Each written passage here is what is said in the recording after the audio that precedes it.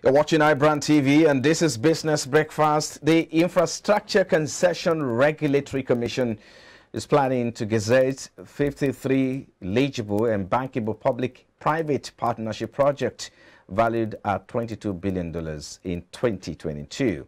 Recently, the Acting Director General Chief Executive Officer of the concession, Michael Buhari'S, disclosed that as of May 2022, there are 77 post-contract PPP projects under implementation at the ICRC project disclosure portal. The portal is the first disclosure portal in the world established in collaboration with the World Bank, according to Buhari'S. He further disclosed that the ICRC had issued about 128 outline businesses case compliance certificates to date, noting that these were certified bankable projects, and the certificate will enable them to proceed to the procurement phase at the moment. So our focus is on assessing the ICRC's $22 billion project plan in 2022 towards infrastructure development and how infrastructure development have fared under the Buhari administration. All right, for further analysis, I've been joined by Mr. Adelaja Adekombi, the General Secretary, Nigerian Institute of Building. Well, thank you for your time. We appreciate you. Yeah, thank you. Good morning, Mr. Frank. Yeah, good morning. Nice to see you. Thank you for having me this morning. I'm grateful. Thank you. Yeah, nice to have you after a long time. All right, let's begin by, let me ask you what your assessment is about the Buhari administration infrastructure development drive, especially when you consider the borrowing approach of the government to fund infrastructure. Yeah, I'm going to be very honest this morning for us not to be misled by figure. And that's what I've been doing, and that's why it's difficult for this administrative to, particularly administration, by why administration to not to get it right in terms of infrastructure. Infrastructural development is a big deal everywhere worldwide. As I talk to you now, the major aspect, major area of infrastructure of American budget is infrastructure. Other countries, basically, they are not discussing any issue more than 80% of their discussion. If I say 80% is too much, let's say 40 to 50% is infrastructure. And that's an area that many developed countries base their budget, because it has to do with a lot of things and are going to give a benefit to every country. But for this government, I will want to say a partner with World Bank is a very laudable one, but Nigerian style, we talked about infrastructure development on paper most of the time. So $22 billion infrastructure development plan is a laudable one. But we don't always have issues with the planning. We don't have issues.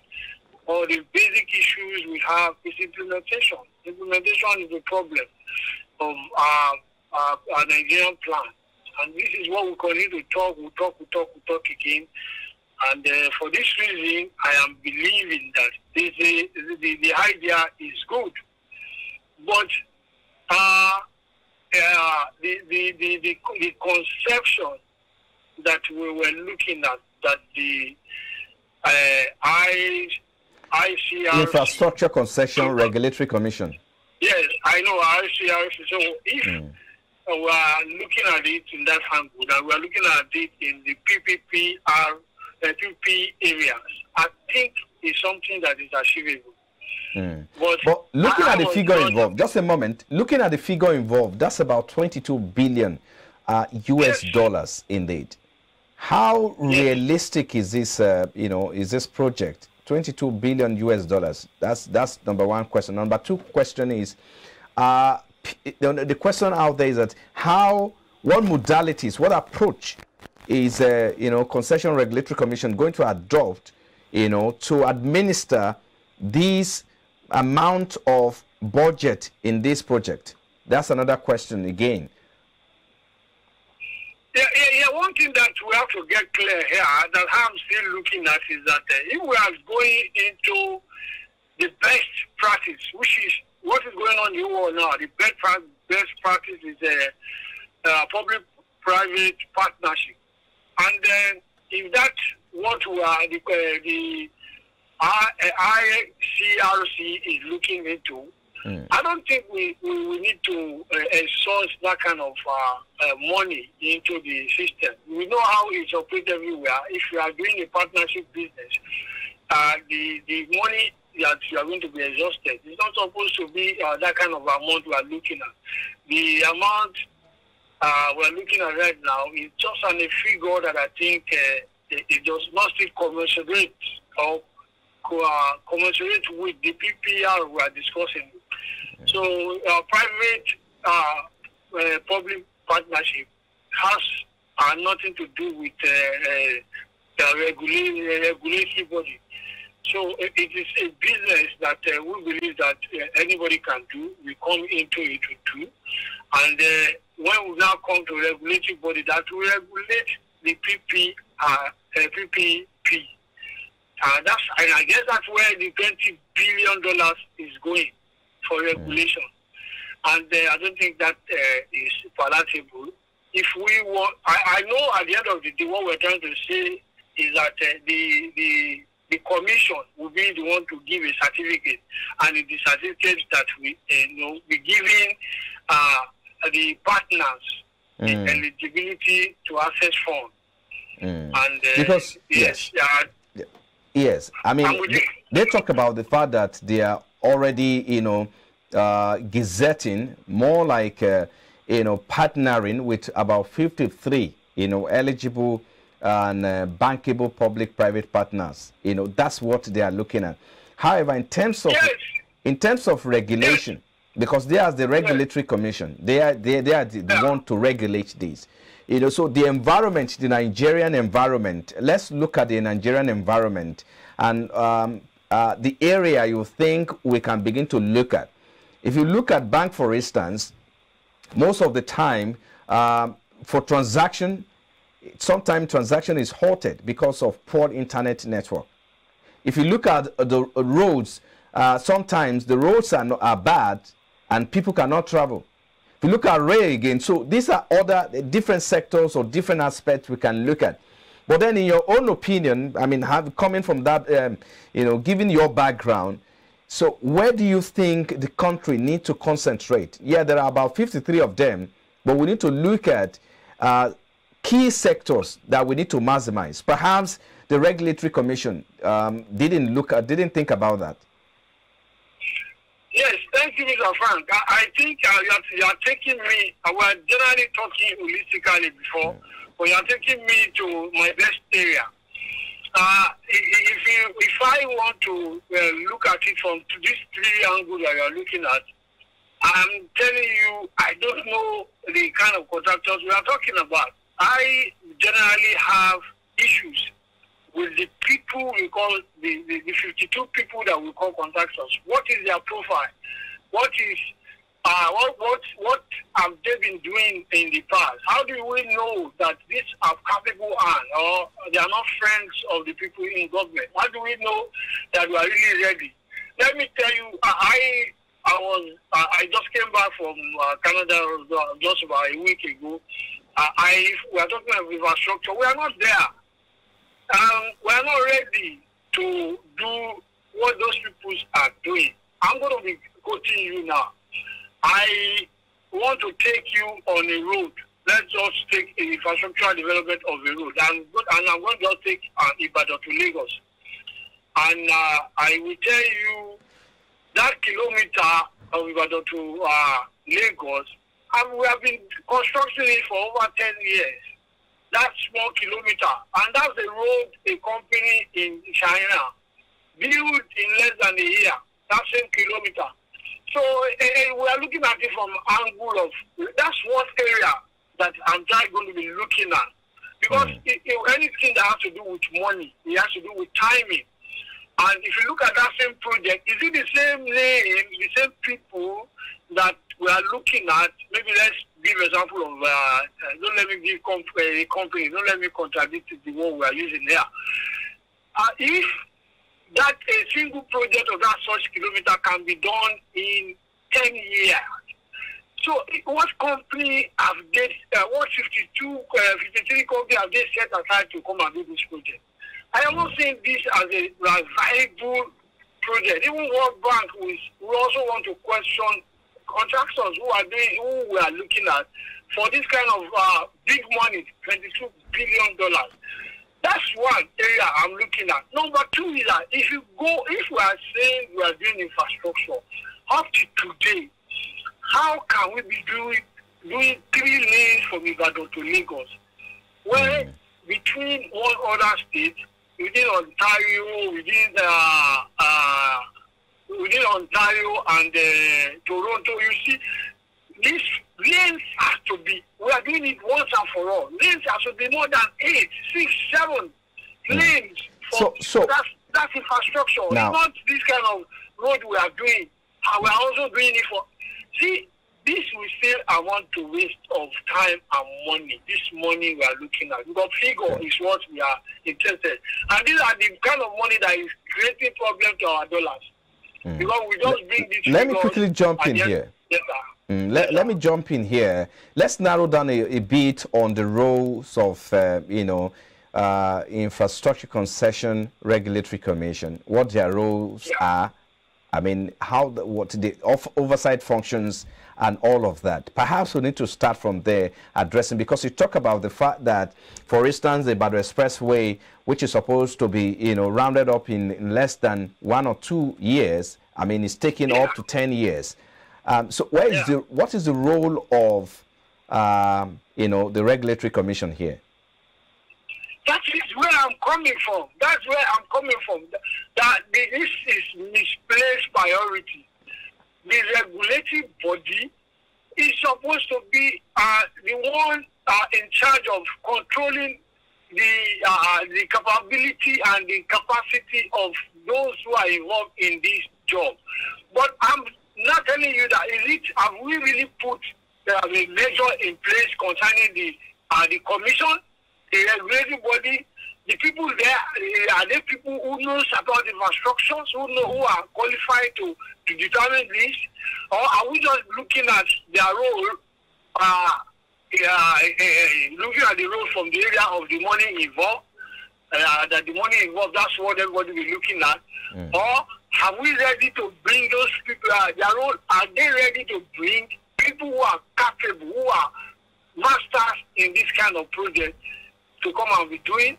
So they should not misplace their priority in this war. If we really want to get infrastructure, I believe that we should get a real infrastructure that other countries, advanced countries are getting.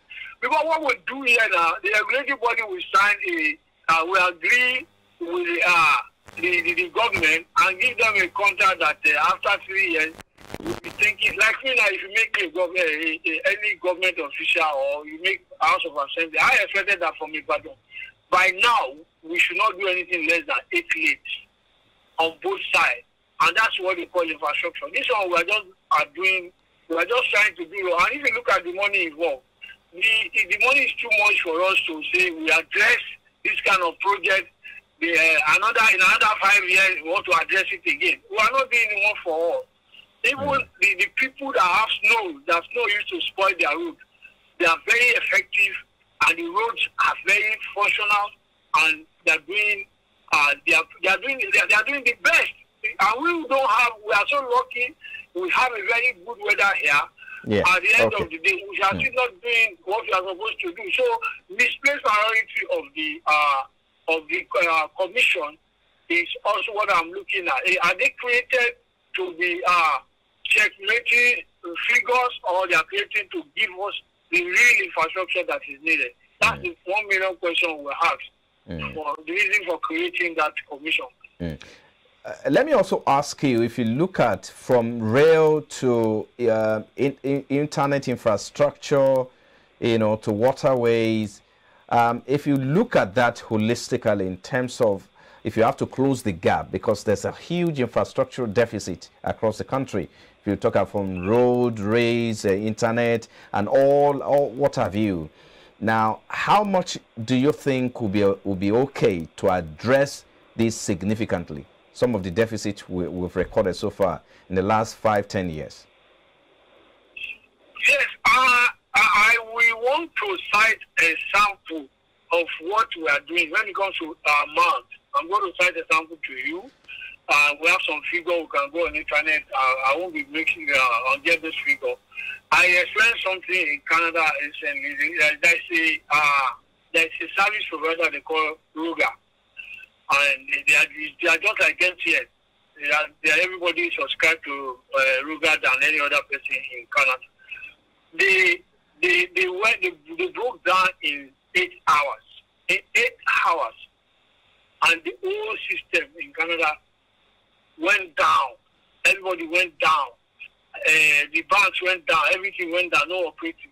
But at the end of the day, the first thing they do, they realize what they have done, and they started, giving out with humility that we have not experienced this for long, and so they have got to that level in their own areas. And we are trying. Nigeria is trying when it comes to, when you look at the whole Africa, when it comes to the banking system, we're not there yet, but we're trying. But we need a very big companies who are doing well, who have got to a level where issues like this, banking problem we have in Nigeria, the non-effective banking system, internet usage, and all those things. I believe that we need to search for those big companies to come over, to come and showcase how to do it. But the major problem is not even the service provider. The major problem is inability for us to have electricity. That is a big infrastructural deficit that we are looking at. Without that, there's nothing we can do. Electricity. So if we are facing a reality of on ground, the electricity is the 95% area we need to first of all go. And let's go on figure. I want to go on figure. What I'll tell you that if you look at the train, I'm taking an example. Look at the train that Lagos State government is doing. Just a moment, Mr. Adekombi. I mean, you talk about figure, but before you talked about that, I want us to quickly, take a break. And when we return, of course, you start on down north and we wrap up. All right? Just a moment. Thank you very much. You're still watching Business Breakfast. We'll take a moment now, please. Stay with us. We'll be back in a moment.